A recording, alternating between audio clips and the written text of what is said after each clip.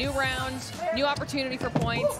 Anybody that's had a bad previous round needs to brush it off. I'm really excited to see what Tyler and Michaela can do on Sticky Well. But now we're checking in with sodapoppin and Russell. Now, sodapoppin had lots of confidence, big words coming into today, and we've seen some lower scores than I think you would have liked. That was a little cheeky, though. sodapoppin actually goes back down to grab a chip from the pool and pull it out. That might be a penalty incurred there. Both of them also win. Yeah, we're in a curling penalty. This is messy, to say the least. Smart shambles.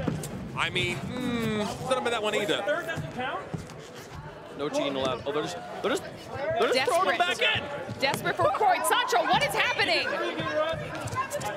You see Russell just going in and sodapoppin, but this kind of chaoticness has just caused just kind of a mess down here. I mean, they have to get it on the punting green to count, and because they didn't, it's still now back into play. Do we see any rules infractions there, Sancho? Because I'm pretty sure I saw Chance grab one of the chips from inside the pool while he was outside and put it on the green. You know, I'm just going to leave it up to the admins. All right. That's how wild it is out here. We haven't absolutely mental here. We have a new winner again.